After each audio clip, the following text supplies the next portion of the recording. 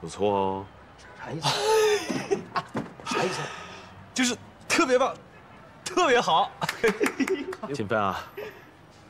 做面难吗？真难，你看我煮了一碗又一碗，要不是我爸帮我的话。那你说你爸爸年复一年的啊，每天重复一样的工作，有意义吗？我不会，只要客人觉得好吃，我就高兴。你看，我爸其实特别牛。所以你要向他好好学习学习。学什么？学煮面啊。可是我不想煮面啊。勤奋啊，勤奋。你是单细胞生物吗？啊，谁让你去煮面了？我是说这种耐心。你说你啊，办事冲动，脑袋一热，什么都不管不顾。可你现在已经是首席了，就像是你看，就像是那个煮面一样。首先你要对美食要有热爱，其次是时间，对吧？火候、分量都要有把握，这样才能烹饪出一碗美食来。勤奋啊！你现在就缺少一颗安定下来的心。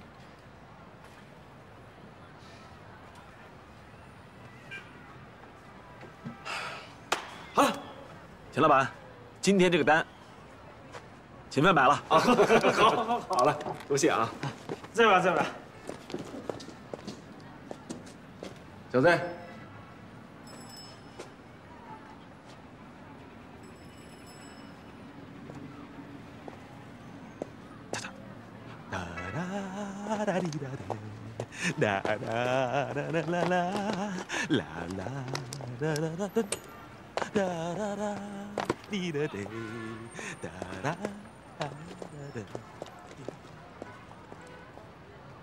小子，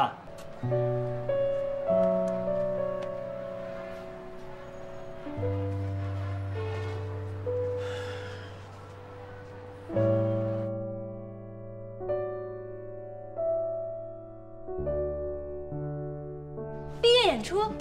对啊，你们不知道最近要毕业了吗？大家都在校园里拍照，你没看见吗？哎，要是我没有留级的话，我就可以跟他一块儿拍。谁呀？谁呢？干嘛跟你说？不告诉我。那你没毕业，我没毕业，卓英、陈真都没有毕业啊。我没毕业，可是你看范晨、吴峥、双胞胎，他们几个都要毕业了呀。唉，现在开始就要准备毕业的事情，感觉压力好大。是啊，每天除了排练就是面试，果然毕业季最可怕。得了吧，你们还好，还有方向可以去努力。我都不知道自己离开学校要干嘛。我也是啊，我都不知道是要继续考研，还是直接参加工作。觉得要做点什么，但是又不知道从哪里下手。那毕业了之后就不能排练演出啦？毕业之后他们都有自己的工作，怎么还能演出啊？所以我们这次才组织这个毕业公演，给 S 团一个最后的休止符嘛。毕竟费大师走了之后，我们 S 团就真的要解散了。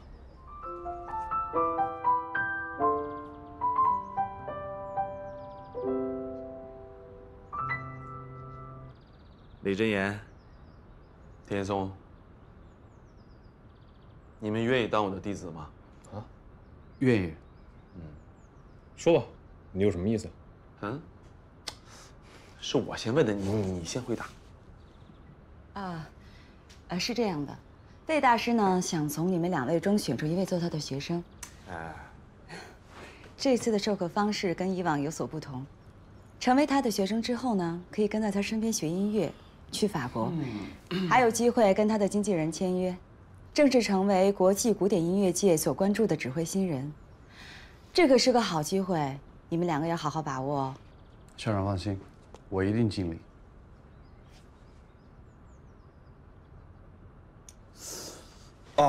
这一次的竞争呢，是你们2个人之间的竞争，我希望你们要没有任何保留啊。至于说这个考核方式嘛，李真言，你就一点点不好奇吗？费大师，您能长话短说吗？我能现在把你从这踢出去。那我先走了。哎，你给我回来！谁让你走了？你给我回来！没说完呢，你去哪儿？具体的考核方式是这样的啊，就是你们两个团交换指挥。哎，怎么样？这个主意是不是特别变态啊？这是我想出来的，是不是林校长？对。具体的操作细节是这样的啊，李真言由你去指挥 A 团，田一松由你去指挥 S 团。3天以后，我对你们进行考核。3天？啊，以你们的实力没有问题。来，加油！我拒绝。为什么？这挺好玩的嘛。李真言，我真的很羡慕你。像你这样有优越感的人，不用怎么努力，就会得到最好的资源。你有自己的钢琴，不用每天费尽心思去抢占琴房。像你啊，是永远不会明白像我们这样靠着自己努力奋斗的人，奋斗到今天的心情的。你的机会唾手可得，而我不同。我明白了，你还是来劝我参加比赛的。我想我已经跟你说得很清楚了，我不会参加。你连一个说得过去的理由都不给我，哪里清楚？虽然你是钢琴系的学生，但我承认，在整个百期中，你是唯一一个值得让我认真对待的对手。但对手之间，最起码的尊重应该有吧？要么你就接受比赛，要么就给我一个充分的理由。对不起，我不能参加。李真言，我不管你是因为什么原因拒绝比赛，但我告诉你，这对于我来说是最重要的机会，我不会放弃的。希望你也是这么对待。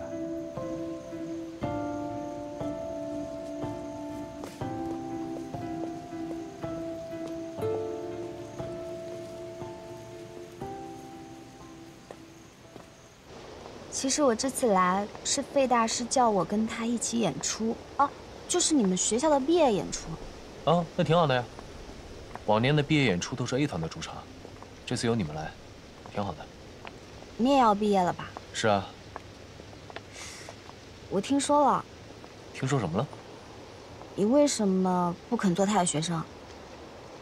因为我的老师是维恩达。费大师不比维恩达差。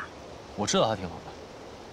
是我的问题，我看是你不想去欧洲吧？真的？哎呀，真言哥哥，我们从小就一起长大，我比谁都清楚你对音乐的坚持还有梦想。你肯定是因为有什么事情给羁绊着。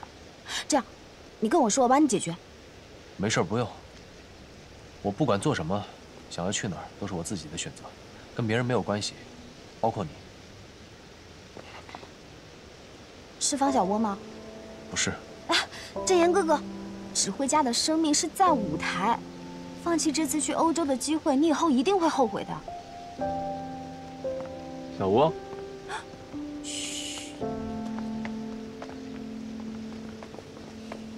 走吧。你听我说，真言哥哥，拒绝费大师是什么意思啊？费大师让李真言和田一松交换乐团指挥，然后进行一场比赛。什么？谁赢了，谁就当费大师的徒弟。那他去 A 团、S 团的毕业演出怎么办呀？李真言拒绝了。那是不是赢了就要跟费舍去欧洲啊？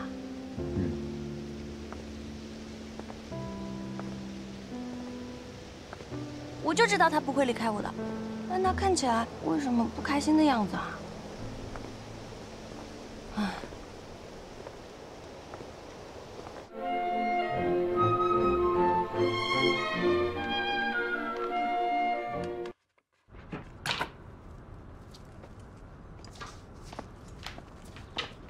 现在又插花呢。哎，给你准备了办公室，你不待，你天天往我这儿跑干什么呀？几十年没有见了，想跟你多待待嘛，一点不浪漫。行了，你别贫嘴。啊，了吧？就让你给我弄的，我的心都着凉了。你这不是心着凉，你这是感冒了吧？那，我不吃药，我能够自己疗伤。你呢？给我乖乖的把药吃掉。这个小金牌是给我的奖励吗？哎，要不然你再给我一个。哎，行了，别贫嘴。那期待按时吃药，很快就会好起来的。行。来，把药吃了，快。我自己来。哦，对了，和宋冉的演出是伊里丝的意思吗？对啊。他要把这1年没有赚的钱，全都赚回来。这也是他答应我留下来的一个条件之一。真不愧是大经纪人啊，这钱都赚到学校里来。那李真言和田一松的事情，你是怎么想的？如果他们之间真的不比赛的话，你就不打算收徒弟了？哼，放心，他们会改变主意的。可是我觉得那孩子好像离不开中国。关键不是出国，而是他应该从过去的自己中走出来。那田一松呢？你可答应过我，让他们要公平竞争的。虽然有点偏心，但还不至于这么恶劣吧？费舍尔选徒弟，不光是要有天赋，还要对我的胃口。就看他们的缘分了。你呀，还是这个脾气，折磨人。你当初不是很喜欢我这种特立独行的性格吗？行了，别贫嘴了。既然都快走了，能不能对学生们多用点心呀？还有一个孩子，也是不可多得的。谁？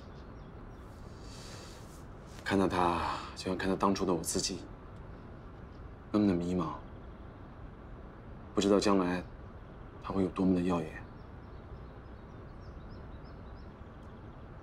这让我很难过。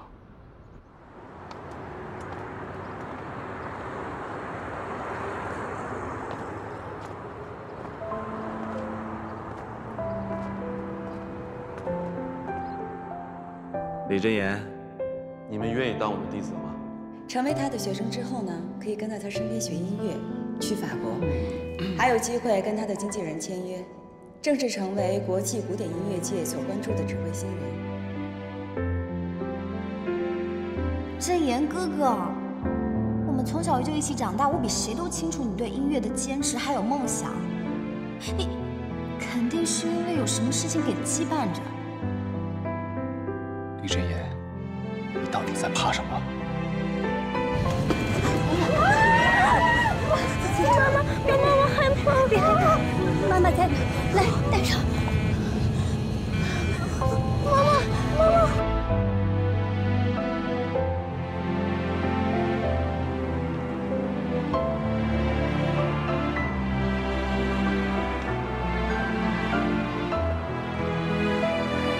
哎，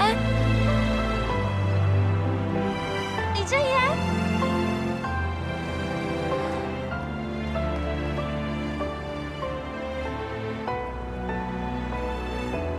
我想问你个问题。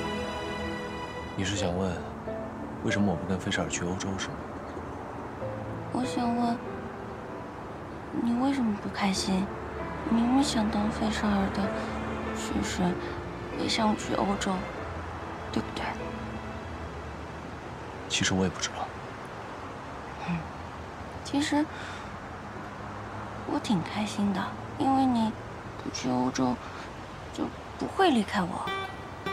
但我又担心。干什么？我怕你跑掉，这样拽着你就不会跑掉。为什么你会觉得我要逃跑呢？因为我觉得你这2天有点不对劲。我打开冰箱发现，喝过的牛奶都没有盖盖儿，然后我把水打翻的时候，你都没有骂我。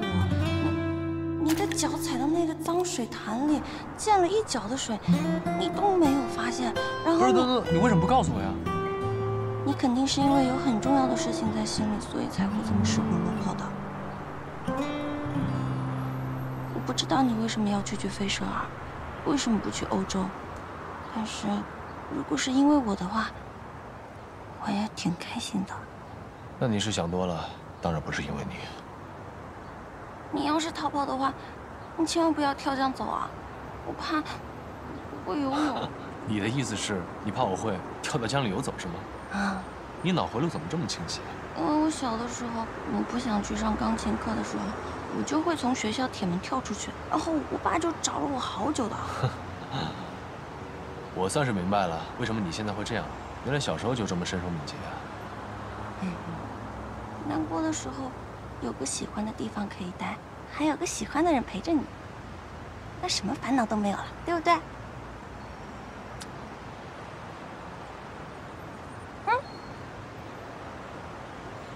干什么？把手给我。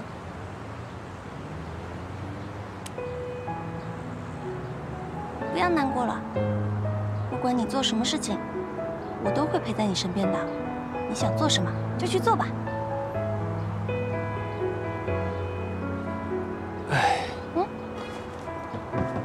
干嘛呀？饿了，回家吃饭。好。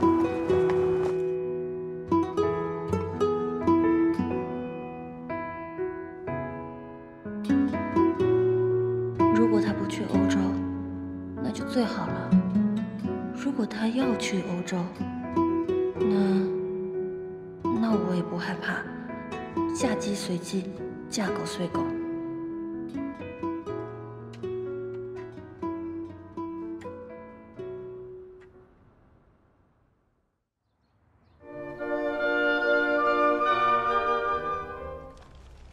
给我看一下。那你上次这个地方看看，就这几个小节，特别容易出错。我也觉得，每次我都吹不好。还有这个第二乐章的部分，我怕我接不过去。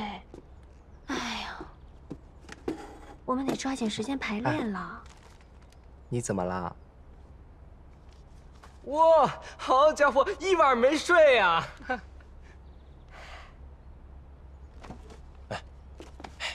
我问你啊，你姐她喜欢什么样的人？啊，哎，就是那种送花、送演出票那种老把戏，她肯定没用，对吧？哎呀，就说嘛，可她为什么生气？啊，我以为什么事儿呢。我姐呀，从小啊送她花的人多了去了。没有一个成功的。哎，你帮我想想，他喜欢什么，我给他送什么好啊？你放心，只要有我在，不可能是你。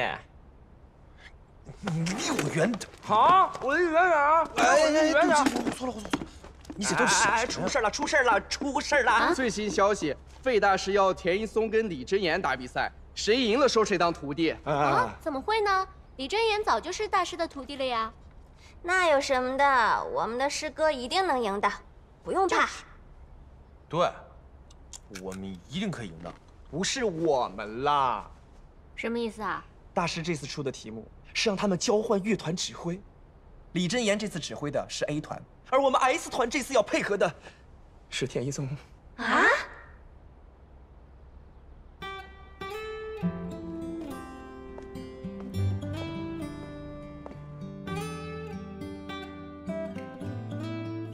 不管你做什么事情，我都会陪在你身边的。你想做什么就去做吧。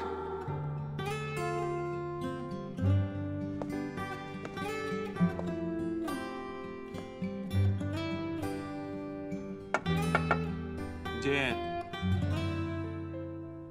哎呀，大家不用担心，他肯定不会答应的呀。我们也不答应。要是跟田一松一起打师歌，还不如现在就毕业。对。头可断，血可流，师哥不能丢。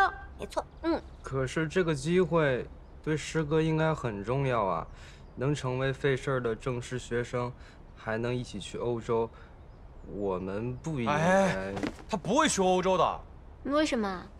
因为他不是要保研了吗？而且他的老师不是那个韦恩达嘛，所以他不会去欧洲的，大家别担心，行不行？哦，放心了，放心。哎，师哥你来了。师哥，我们刚刚还在担心说，怕你真的跑去 A 团跟我们对打呢。哎，怎么样？曲目的事你跟他们说了没？对不起。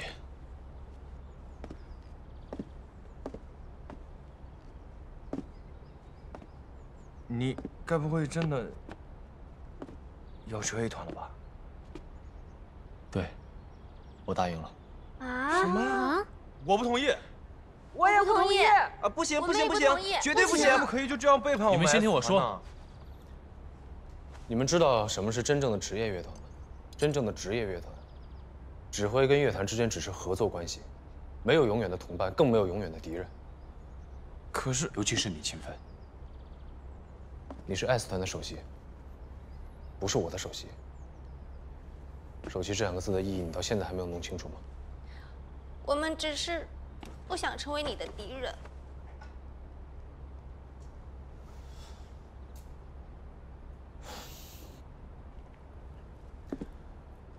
刚才说的那些话，是我作为 S 团的指挥李真言要说的话。接下来要说的，是我作为 S 团同伴李真言要说的。因为你们这1年来，我感受到了梦想成真的幸福，所以我才能站在这儿做这个自私的决定。其实，我也不知道这个决定是对还是不对。我只知道一点：如果不去试试，永远也不可能知道事情的答案。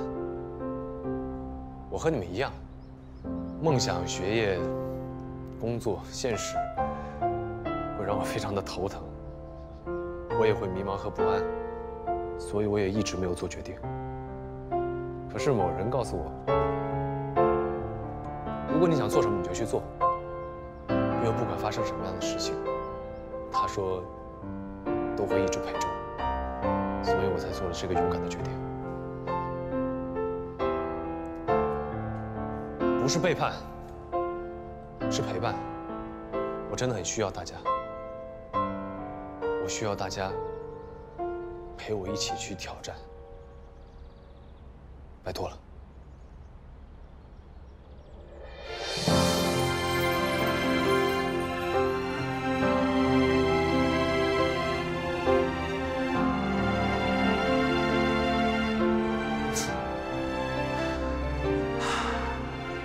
今天小东西比我想象的可爱的多。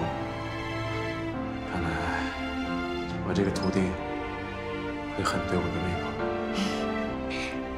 大师，你说是不是我的话起作用了？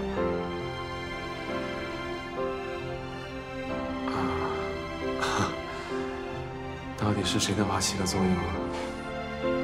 只有你的真言哥哥心里最清楚。走吧。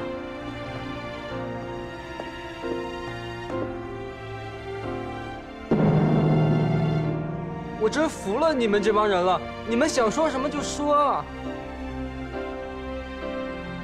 师哥，我们会支持你的，还有，我们会更加认真的练习的。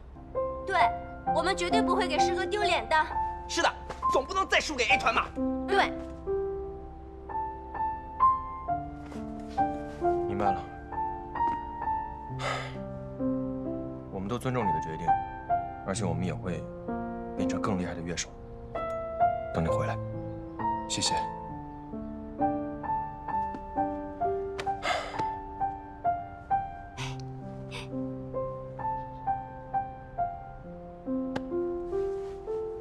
看来大家比我想象中的要专业啊。田一松，这么快就来了吗？我是怎么都没想到有一天会在这儿说这句话。各位，合作愉快。我很期待李志言。彼此彼此。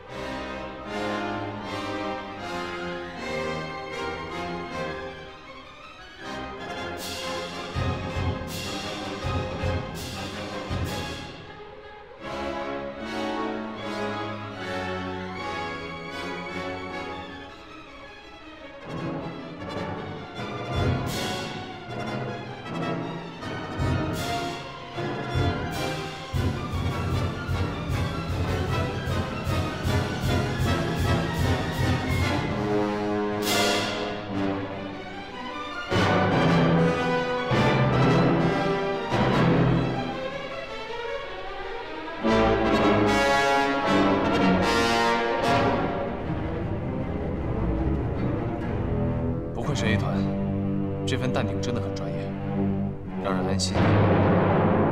不过，不知道艾斯团现在怎么样了。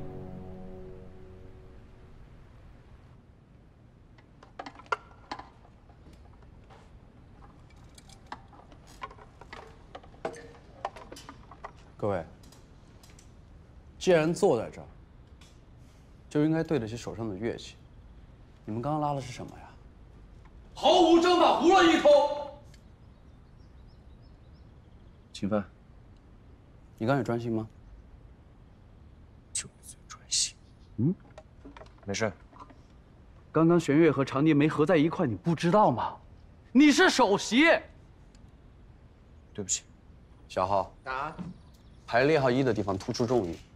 啊。低音过。再稳一些。各位，我再强调一遍，我现在是这儿的指挥。对待音乐就应该专业和严谨，不能有一点错误。我希望大家打起12万分精神来。今天晚上加练2小时。啊？又要加练？哇，真的是，还那么久。一松，我觉得你不能用这种传统的方式来指挥 S 团。什么意思啊？我之前跟 S 团的成员们打过交道，对他们有一些了解。他们每个人都是一个独立的音乐人，但是他们也有一个共同之处，讨厌教条。S 团最大的问题就是不够规范。费舍尔大师让我和李真言交换乐团，想必就是让我来规范他们的。蔡薇，我是指挥，而你是我女朋友，我需要你支持我。嗯，我会支持你的。啊，我真的啊，我现在感觉这副身体已经变成一副躯壳了。那田一松也太变态了吧，每天要陪8个小时。就是，吃饭休息加起来连2个小时都没有。跟他相比，李师兄可真是温柔多了呢。反正，只要明天比赛完了，那就没事了吧？就撑着吧。但是，我这2天感觉有点进步。你是站在谁那边呢你？哎，好了好了，我承认，好像是有那么一点点进步。那虽然是有进步，我还是更喜欢李真言的指挥。哦，虽然他也很凶，但是李真言总是能把我们都一起带入到音乐里面，就不像田一松一样。哎，我真的觉得要帮他赢师哥真是太不爽了。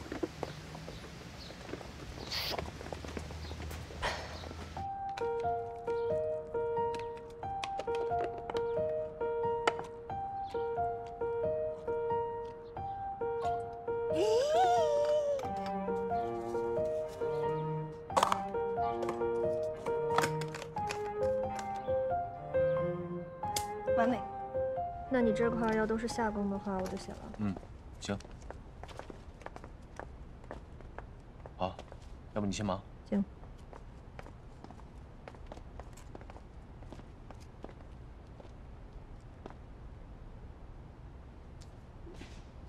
行了。怎么睡着了都？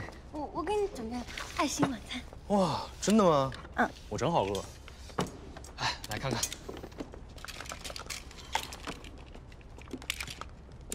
诶，这是什么？白米饭啊。吃主食发胖。还有招牌苦瓜汤。苦瓜汤我就不喝了，不喝。慢慢你喝啊，留着。多吃点。好吃哎。肉吃肉吃肉。看来我教你还教的挺好的。不喝。不喝。很好喝的，我熬了很久的。我尝一下。好喝吗？中毒了。对不起啊，我下次。没有，很好喝。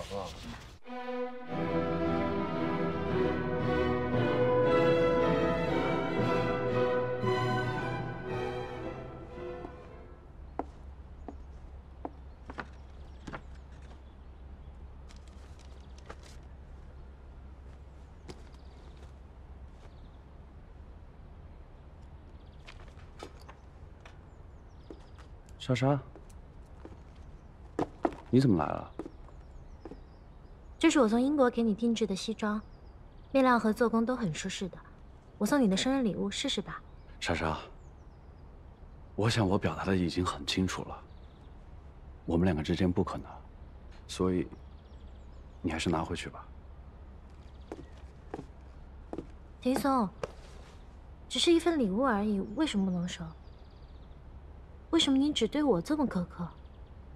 莎莎，如果让你不开心了，我可以给你道歉，但是有一点我必须要跟你说清楚，既然我心里有了蔡薇，就更不能对别的女生这样了，这叫不负责任。没关系啊，我心里也只有你一个人啊。你放弃了保研的机会，对吧？也没有面试国内的乐团，你把所有的希望都放在费舍尔那。如果你输给李真言了怎么办？这不关你的事。当然关我的事，田一松。我希望你能赢，但是如果你输了，我有能力可以给你更好的机会啊。这件西装的口袋里面有个地址，等你想通了来找我吧。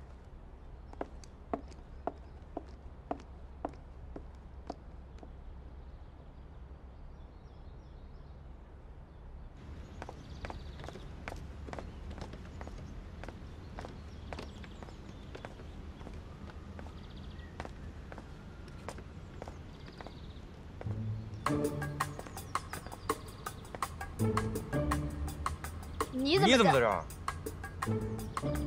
是费大师。费大师说有私人教学。他也这么跟我说的。你这种水平吧，别说大师了，神仙都救不了你。我到底哪里得罪你了 ？A 团很了不起是不是？干嘛每次都这样？没有 ，A 团不行 ，S 团了不起，但是吧，就是首席差了点，胆小懦弱。你吵起来了？那继续吵。谁要跟他吵？大师，您不是说有私人教学吗？咱们赶紧1对1吧，我真的1分钟都，我1秒钟都不想跟他多待在一起。大师，您不是说私人教学吗？我1秒钟都不想跟他待在一起。太好了，我就喜欢闻这种火药味儿。我让你们来，就是因为在比赛之前就把 A 团和 S 团的首席放在一起进行一场热身，好不好？来，我们开始吧。哎，要干什么干什么？我说拿琴了吗？来，多放下，多放下。来，我们先活动活动身体。好，准备好了吗？准备好了吗 ？OK， 我们现在跳现在世界上最流行的攻击舞啊！来，开始。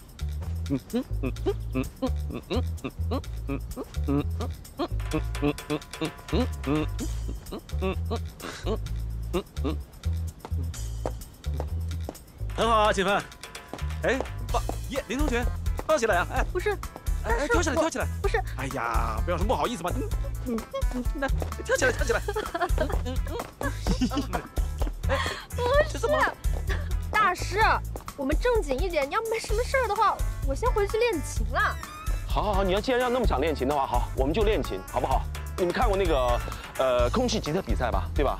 那么好，我们今天就来一场空气小提琴比赛。你们选个曲子吧，巴拉姆斯还是门岛松？柴可夫斯基。OK， 我们来一个东北大秧歌，预备，开始。大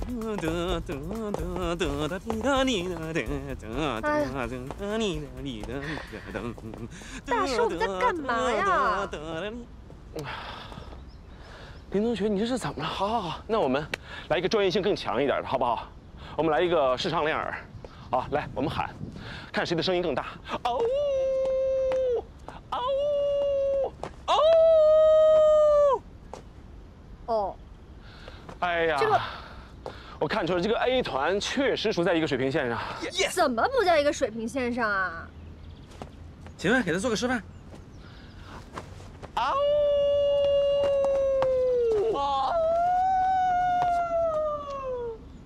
大师，好了，算了，那个林同学已经承认了 ，A 团不如 S 团，我们回去吧。我没有承认。 S 团最厉害。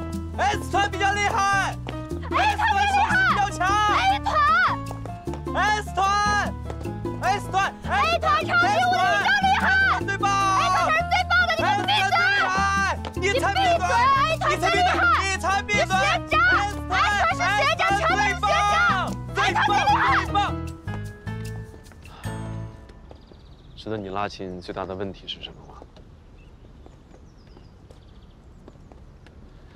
太准确了。我知道，从小到大他们都这么夸我。你以为这是夸你呢吗？啊？对于初级者来说，准确是完美。可是对于一个艺术家来说，仅仅是准确是远远不够的，甚至是危险。你说你啊，跟那个小傻子，你们俩就是天平的两极。一个是充满了激情，但是不够稳重，而你是过于稳重而中规中矩。如果你们两个人能够融合那么一点点 ，it's perfect。但是我没明白，我这么努力，我这么准确，我才在初级。孩子啊，艺术啊，包括音乐呀、绘画呀、戏剧，最可怕的就是画地为牢啊！那些所谓的什么规则呀、准确呀，只会限制住你啊，让一切失去了乐趣，失去了所有的创造性。你的能力和你的技术，整个百器有目共睹。可是你有没有感觉到，你现在也已经进入到了一种瓶颈期，对吧？爸，你听过勤奋拉琴吧？哦，是不是感觉非常的独一无二？甚至更多的时候是乱七八糟，而且更多的是非常的闹心，对吗？但是他的琴声是不是的的确确可以打动你？还有刚才我们做那些游戏，你肯定打心眼里觉得啊，那些是一些无聊的、没有意义的东西，所以你觉得你不想跟我们在一起犯傻，对吗？经常知道吗？在这个世界上，不是所有的事情都必须是有意义的。有些时候，正是那些看似无意义的东西，实际是最有意义的。那，大师，我现在要放弃我觉得有意义的事情，去做这些无意义的事情吗？我做不到。没关系，等有一天你能明白的时候，你就不仅仅是一个一般的小提琴手，而是一个真正的艺术家。来，我们再做一个游戏。看到了吗？那个餐厅的牌子。我数1、2、3，准备好啊！我们看谁后到哪位。记住了，所有的规则都是可以被打破的。拜拜。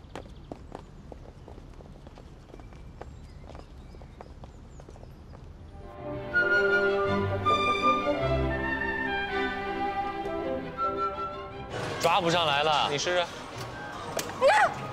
就差这么一点。不是，你不觉得他自己上来会松一下吗？这个一定能抓上来。试试啊！哎，我不玩，来，看我的技术会不会比你好一点？